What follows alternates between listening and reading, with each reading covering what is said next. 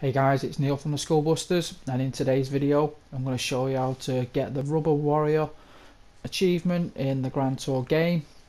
So at the main menu, load up single player, go on season 2, past, present or future, scene select, and then go on scene number 8, which is pretty much Jeremy in the Lamborghini and just burning out his tyres.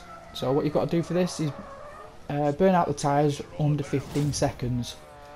So the technique I used was I was keeping the pace up to about in the 90s, 100 miles an hour, and then while drifting on and off using the drift button. For me it's square on the PlayStation, I don't know what that is on the Xbox. But as you get towards the end of the graph at the top, make sure you do the donut to finish it. See, I just beat the time here. I've put 2 clips in here so you can see.